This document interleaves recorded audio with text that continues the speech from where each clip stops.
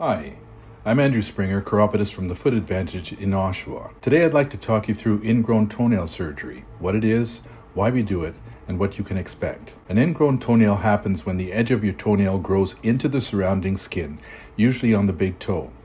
The most common cause is improper cutting, either cutting the nail too short or cutting into the corner to cut it out, and as a result leaving another corner, spike, or sharp edge that grows in again as the nail grows forward. As I often say, it's not just what you cut out, it's also what you leave behind that can be problematic. Once ingrown, you can have pain, swelling, and sometimes infection. If conservative treatments like soaking, proper nail cutting, antibiotics, or in-office conservative care haven't worked, surgery is often the best way to resolve the problem and prevent it from coming back. Prior to surgery, we have some specialized instruments and techniques we can use in the office that may improve or even solve the problem. The procedure itself is straightforward and usually takes about 10 minutes. First, I'll numb your toe with a local anesthetic so you won't feel any pain during the surgery. The surgery is never started until I'm absolutely sure you won't feel anything. There are a few different surgical techniques, but the most common is called the partial nail evulsion. In this procedure, I remove a small section of the nail that's growing into your skin.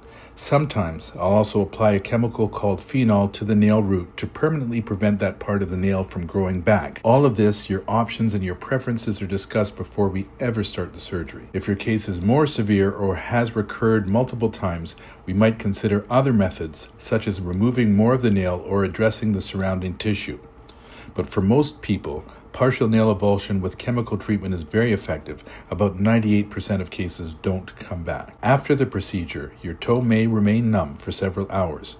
You might notice some redness, swelling, or mild drainage, which is normal. I'll show you how to keep the area clean and change the dressing. To avoid post-op pain, we advise people to elevate the affected foot or feet for the 24 hours after. Most people can get back to normal activities within a couple of days, but you should avoid tight shoes and keep the toe protected while it heals. If you have any concerns about pain or signs of infection post-operatively, you need to contact me right away. You will have scheduled follow-up appointments to make sure everything is healing well. Thank you for watching. If you have any questions, feel free to leave it in the comments below.